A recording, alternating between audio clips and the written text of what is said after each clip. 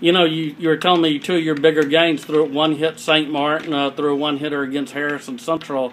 What were your good pitches in those games? Oh, really? Nobody could touch my fastball. They weren't anywhere around it.